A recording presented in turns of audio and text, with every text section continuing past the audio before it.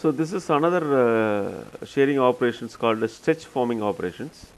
Here the sheet metal is stretched and simultaneously bent to achieve a shape change. This stretch forming includes a start-off process. A formed die is pressed into work with a force exerted by on the die, causing it to be stretched and bent over the form. So this force is equal to the stretching force.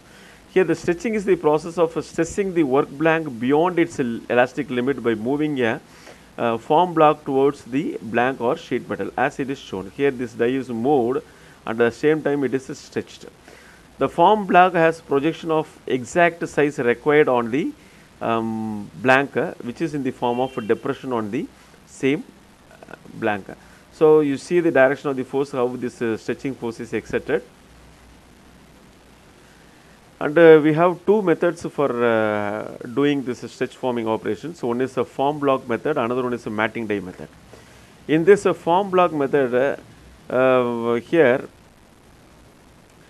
see the lower line will replicate the actual final shape what we require, and this upper die will also have the same projections, and when it is pressed, what happens is this sheet metal would be formed to the required shape, right.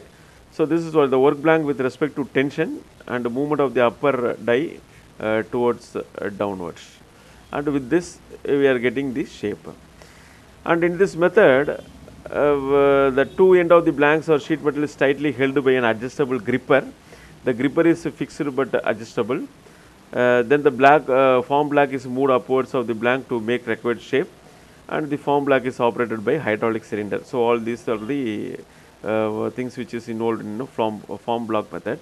In matting die method, the blank is held in a movable gripper, and the blank is placed between the lower and upper die, and the lower die is kept stationary, whereas the upper die is movable, which is operated by hydraulic cylinder. Then the movable grippers are moved towards the lower die on which only elastic deformation takes place. It has its own advantages. The lower strength is required and less tooling cost. Complex shapes with close tolerance can be made, and weight and materials are also saved. Little or no residual stress occurs in the formed products. The disadvantages: the material must not be super elastic at the service temperature. That is, when it is working at that condition, it should not be super elastic. Maintenance cost of the hydraulic cylinder is high.